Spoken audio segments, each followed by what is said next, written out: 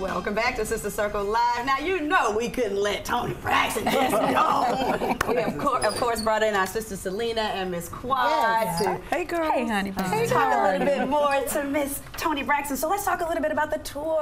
Yes. How exciting is this for you? My favorite thing to do. Yes. My favorite thing. Super fun.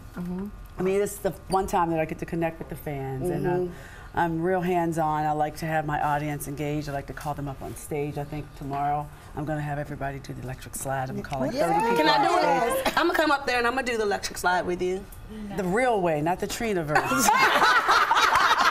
Everybody knows Trina's dancing. Yes. I can dance. I get down with the get down. Oh my gosh. I don't know what happened with the rhythm. She dances on the 1 and the 3. I'm going to need you to be on the 2 and the 4. Well, if I'm on the 1 and 3 and you're on the 2 and the 4, then we'll never miss a beat. What?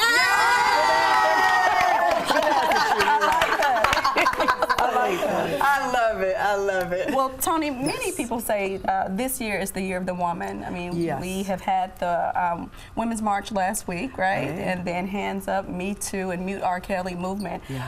What role and responsibilities do you think that entertainers and yourself as a songstress has to bring forth your own personal stories? You know, it can be tough when sometimes when you tell your stories, you have to tell others' stories, and that can be rough. And, you know, so how do you differentiate that? I think for me as a woman, being very fortunate in my career early on to have the success I was blessed to have, but I have to remind myself to have to enjoy it. But secondly, I have a responsibility to younger artists who look up to me. So I've been very lucky. I haven't had, my situations haven't been the Me Too movements and all that. I don't have those stories to tell, but I know friends who have those stories, and I've seen them happen in person. Like, that's so inappropriate. But, and some friends have told their stories, but in our circle, because, you know, I'm very proud of the girls now who are talking and saying it out loud. I'm very proud of them. When you saw those things happen, what was your advice to them, to your friends? Well, we were all in it together. Even though it wasn't personally happening to me, I was watching it going, whoa. So you may be sitting there, you may see this a little bit on the leg, a little bit, like, oh, that's a little uncomfortable. But now I find men are really trying, because I have guys or business associates like, hey, Toni, good to see you. I'm coming in. Can I hug you? So things are changing. They're changing. Good. They're better change. I'm sick of I think a lot of times men didn't know what they were doing was wrong. Not all of them, some know. But sometimes I don't think they knew that putting their hand on your leg, are you good? Was inappropriate. I don't think they had to be taught, unlearned, not to do that. Well, one story that is signature to you and myself is that you're a mother of an angel baby, a baby who has autism. I also have a 7-year-old son who has autism. And you know, when you are experiencing this, you have a great load of stress that you have to deal with all the time. Do you think that trying to ensure the best quality of life for our babies kind of caused more stress on you in the industry, especially with you being diagnosed with lupus? Do you think that made it harder?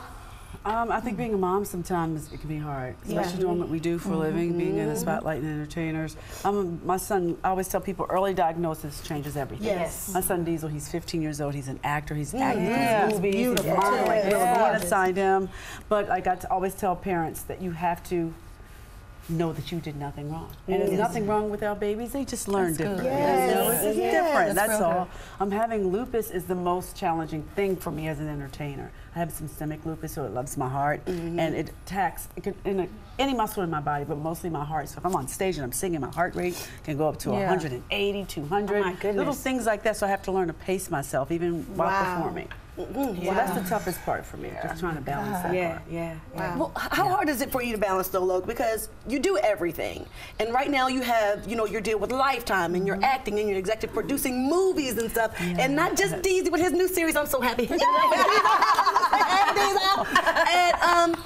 So how do you do that transition from being an artist and then segueing into being an actress, and which one do you like best?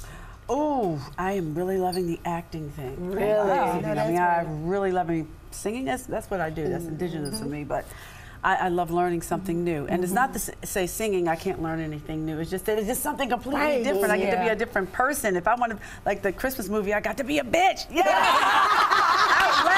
Out loud. Yes. You know, as an artist, I can't really do that. Sometimes I want to tell people, shut up. I want to just give them the middle finger. I can't.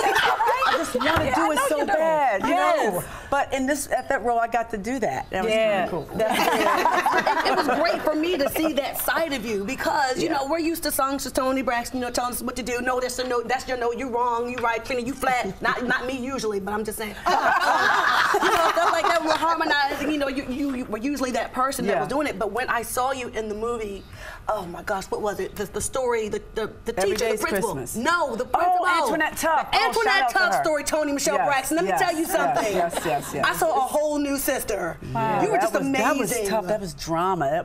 And it was a true story. It was hard. That was hard for me. How did you challenge all those feelings? You cried a lot. I watched everything, every interview she did, and I just tried to channel into the person that she was. Right. I gained 20 pounds for that role, just for me, so you wouldn't see Toni Braxton. Right. And I just tried to transform myself to be. And afterwards, I remember I needed a week or two off just to undo it, let it go, decompress. It was so fun to just gain 20 pounds on purpose. You know, oh my God, Visconti dressed me today. Oh, I love Visconti today, so I had to do a little shout out. Ivory showroom. Yes. Honey, Visconti's the best. I love it. I love it. Listen, who am I talking like? I forget where I'm at. See, it's me. That's okay. I'm saying you heard? You heard. Yes, well. 20 pounds by mistake. Toni Braxton, can we give it up for the Toni Braxton for joining us today? It's been an absolute honor to have you here today. Toni's Long As I Live tour is going on right now, so visit her website, ToniBraxton.com, to get your tickets when she comes to your city. And if you're in the ATL, you can catch her at the Fox Theater tomorrow night. Toni Braxton, everybody! I'm gonna do the electric slide. Slide. We're gonna do it tonight.